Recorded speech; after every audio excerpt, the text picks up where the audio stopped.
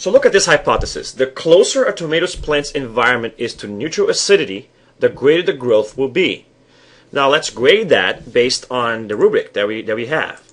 Is the hypothesis stated directly? Yes. There was no introduction.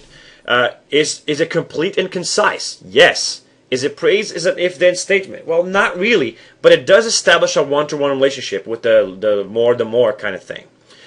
Is the statement mentions only what's being tested and it does not introduce any other variables? Does she try to explain why this will lead to that? Here, no, she did that in the background, so this is better here. Variables are not described or discussed in the hypothesis. No, she doesn't talk about what growth is or what acidity is here. She just leaves that for the background. Is there a clear order of success for all groups? Yes, because she's talking about the fact that the closer you are to neutral, the better. So that means the further you are from that, the worse you're going to be. So that establishes a relationship that works in every case.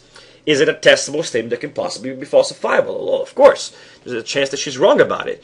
And does she use operational definitions for the variables? Well, does it make you understand just by reading the hypothesis what she's going to be doing? Yes, she's going to be measuring growth of the plants.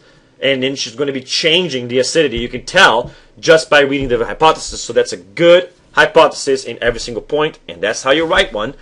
And I hope this was clear enough for you guys. And next video, we're going to be talking about how to design and set up a good materials and procedures section.